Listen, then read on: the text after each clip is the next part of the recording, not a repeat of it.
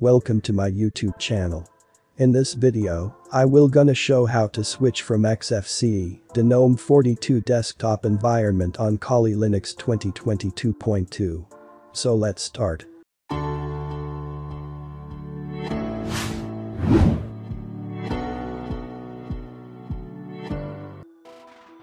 So using this command you can check your current installed version of Kali Linux. So first of all we have to update our Kali Linux. So to do that we will use sudo apt update command for the update. And it will take some time depending on the speed of your internet connection.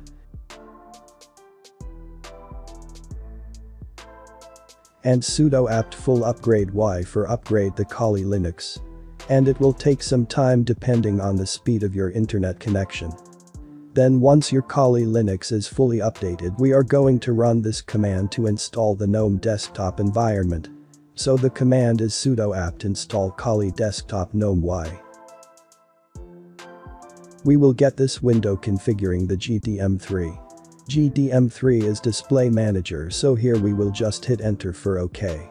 And here we will select our default display manager GDM3 and we will hit OK.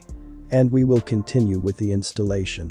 This will take some time to finish the installation process. Once the installation of the Kali GNOME desktop is completed, you have to reboot your system. You can use this command to reboot your system. init6.